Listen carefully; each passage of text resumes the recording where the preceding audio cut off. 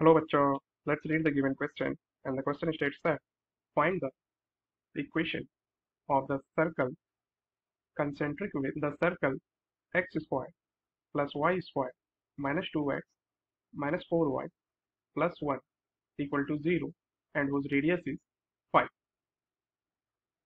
So the key concept to solve this question is the general form of circle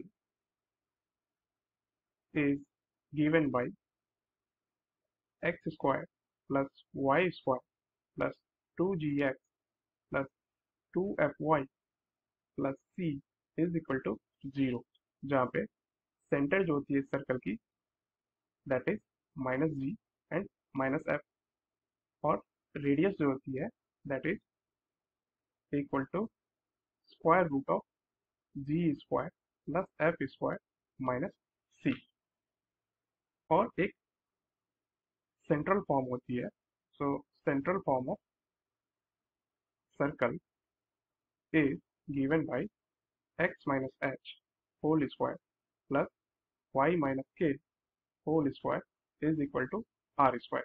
सो यहाँ पे जो centre होती है उसके कोऑर्डिनेट जो होंगे that will be H and के, और रेडियस जो होगी दैट विल बी आर. सो एक और कॉन्सेप्ट जो हमें ध्यान रखनी है that is of concentric circle. So concentric circles वो ऐसे सर्कल्स को बोलते हैं जिसकी सेंटर जो है सेम हो बट रेडियस जो होगी that will be different. So same radius, sorry same centre but different radius. So we will use all this concept here to solve this given question. Question में हमें given है कि एक ये equation है circle की जो है x square plus Y square minus 2x minus 4y plus 1 equal to 0, और एक और सर्कल है जो कि इसी सर्कल से कॉन्सेंट्रिक है बट उसकी रेडियस जो है 5. तो सबसे पहले हमें सर्कल की सेंटर फाइंड करनी है एंड देन जो हमें गिवन रेडियस है उसके हेल्प से हमें नए सर्कल की इक्वेशन लिखनी है. तो इसे हम लोग कंपेयर करें जनरल फॉर्म से.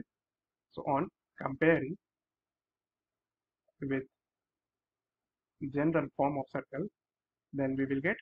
सो यहाँ पे क्या हो जाएगी, x की कोफिशिएंट को कंपेयर करें तो ये हो जाएगी 2g इज इक्वल टू -2, और 2f is equal to y की coefficient that is -4, and c की जो वैल्यू हो जाएगी that will be equal to 1. सो यहाँ से g की वैल्यू हो जाएगी -1 और f की वैल्यू हो जाएगी -2. तो सेंटर जो होगी that is -g and -f. सो यहाँ g और f की वैल्यू पुट करते हैं तो ये हो जाएगी 1 एंड 2. सो अब जो न्यू सर्कल की इक्वेशन होगी उसकी भी सेंटर सेम होगी बट इसकी रेडियस जो होगी, so new circle radius is equal to 5. सो ये क्या है r. सो हम लोग अगर central form of circle use करें तो यहाँ से हम लोग लिख सकते हैं x minus H whole square plus Y minus के whole square is equal to are square. So H and के क्या है, यही सेंटर.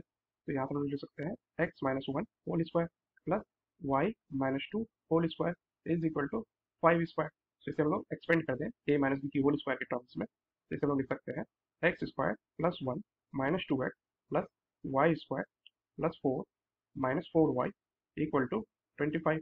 तो ये हो जाएगी x Y square and then minus 2x minus 4y, और ये कांस्टेंट टर्म क्या है 1 प्लस 4 5, और 25 को भी हम लोग लेफ्ट हैंड साइड ले आए तो 5 minus 25 will be minus 20 equal to 0.